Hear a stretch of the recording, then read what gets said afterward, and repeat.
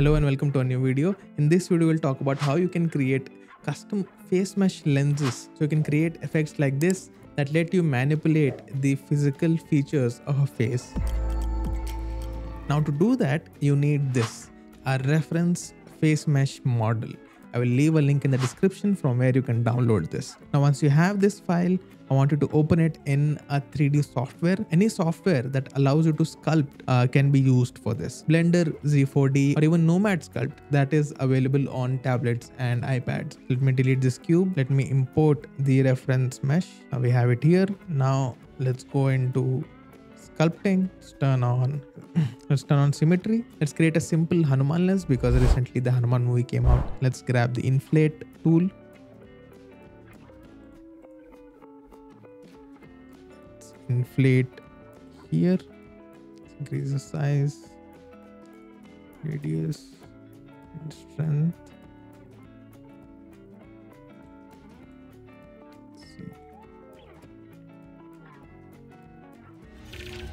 So there I've done a simple sculpt for the face mesh. Let me export it. File, export. And remember to export it in FBX. That is the most ideal format for Lens Studio. FBX. And you can also add materials and textures to this face mesh. If you have added any materials and textures, remember to do this step.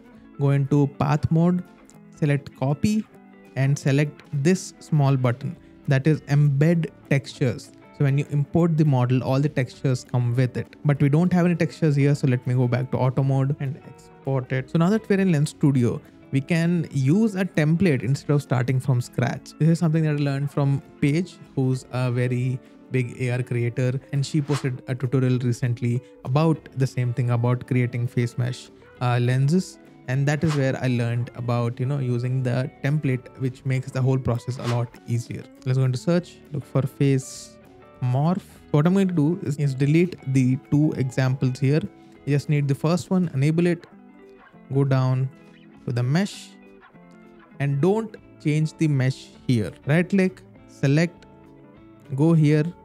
Here you will see external face mesh. This is what you need to change. Okay, select, click on plus and click import and import the mesh that you exported earlier. Go down, mesh, face mesh, select. So now we have the face mesh imported. Now once you have imported it, you will see the changes in preview. If you're not happy with it, you can obviously go back and resculpt your mesh and do the trial and error process. Now if you come here to the mesh, you will see that there is a slider here. This is why I told you to import it here under external face mesh instead of replacing the mesh here.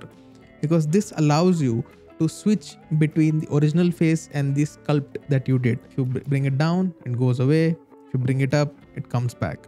Which means you can trigger this blend shape using a behavior script. Go into objects, helper scripts, add a behavior script.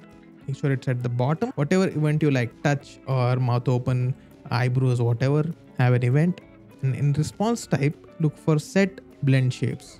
Once you have that, select the face mesh. Name, you will find it here, external face mesh. Make sure it matches it exactly, and what do you want it to change it to. Okay, so before we do that, let's make sure it is at 0 and let's set this to 1. So now what's going to happen is when we tap, it's going to change it from 0 to 1, that is enable the blend shape. Let's see what happens when I tap here. You see that it enables the morphed face mesh that you have input into the lens. So with that, you now know how to create custom face mesh effects. If you want to learn more about Lens Studio and watch other tutorials, make sure to check out the playlist that I will link somewhere here.